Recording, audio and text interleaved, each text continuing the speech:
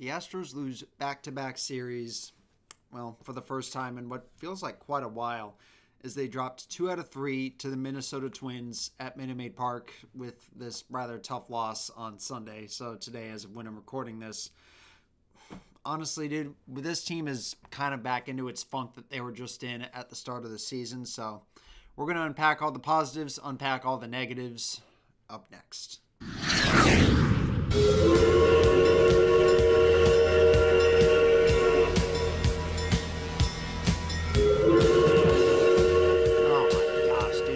Team just suck again, or like what is going on? Because I mean, the Astros had dropped 2 out of 3 to the Minnesota Twins, who were coming in playing good baseball. Like they had won, I think, 8 of their last 10 or something like that going into this.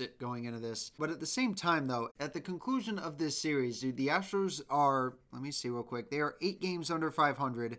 They're 7.5 games out of first place, 3.5 out of second. They were 3.5 out of first and half a game out of second to place maybe about a week ago or so. But now all of a sudden they're digging themselves back into the hole that they had dug in themselves like into at the start of the season. Like, what's going on? They did score all 9 of their runs on this series via home runs. I mean, hitting home runs is nice, but at the same time, like, you need to take advantage of scoring opportunities when you get them. But yeah, breaking down in the series game by game here, starting here in the first game.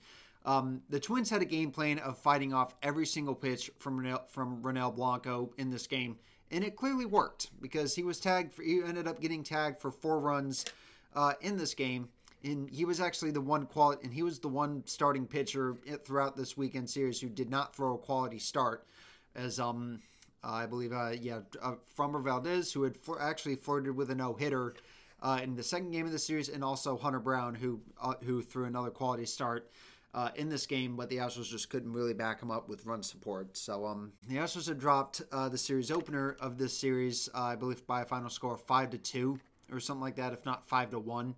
But they would eventually bounce back with a 5-2 victory, with all 5 of their runs coming on home runs, 2 of which came from Yordon, and the first one of his home runs had gotten the scoring started. Jose Abreu, about an inning or so later, had added on with his very first home run of the season. And I think he's probably going to start turning the corner here pretty soon. I mean, personally, I don't want to have to DFA him if we don't have to, but, or at least go have some kind of different conversation about him, about what the Astros will do with him. I'm kind of glad that he's certainly starting to find a groove. Obviously, he's still a long ways away for me to give him some flowers on some things. But, I mean, heck, him hitting a home run for this day and age, like, that's a sight for sore eyes if I've ever seen one. So, Yordon's second home run, I believe, would make it 4-0. And then Kyle Tucker, I believe his 18th home run this season, would make it 5-0 Astros at that point. But yeah, I'm pretty sure that Kyle Tucker is still in the league lead for home runs. If not, he's tied for the league lead or tied for second. I'm not really sure.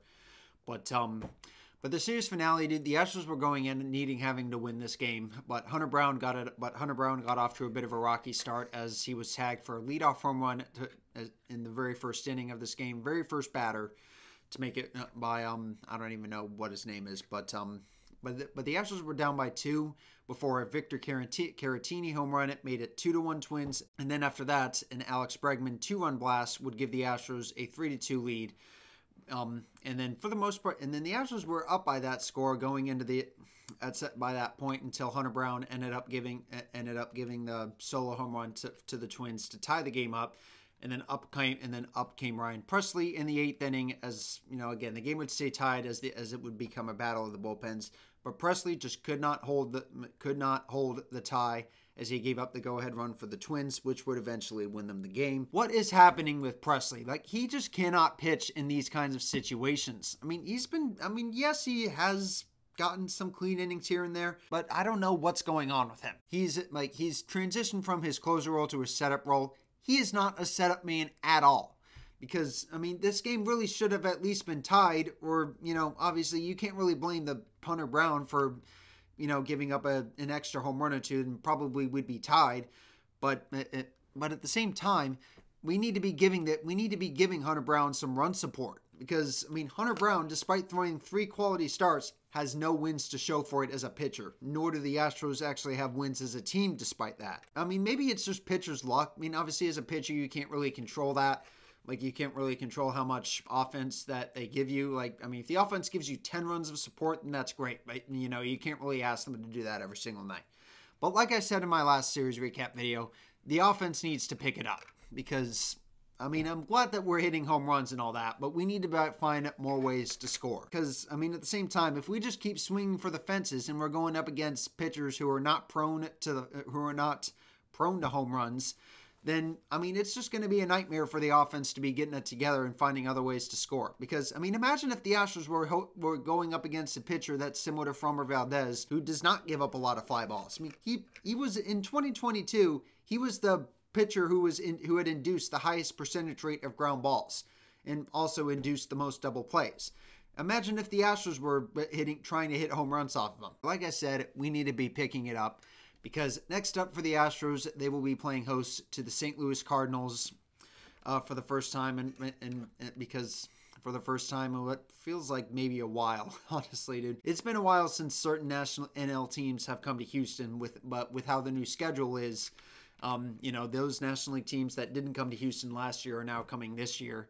So, you know, that's interesting. And I'm going to be at Monday night's game to see Justin Verlander pitch. So that should be fun. We'll see how that goes. I might have a reaction video for that. Anyway, guys, sorry if this sounded more like a rant than a series recap video.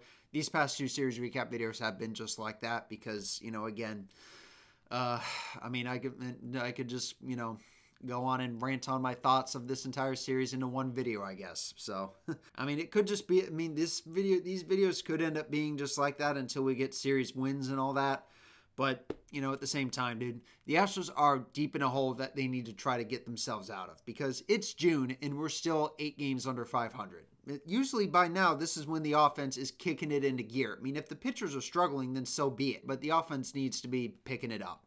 Like I said, for probably the upteenth time. But anyway, guys, that's going to do it for this video. If you want to watch one of my other videos, click these ones right here above my shoulders. Leave a like if you guys enjoyed, like I said, and I'll see you guys in the next one.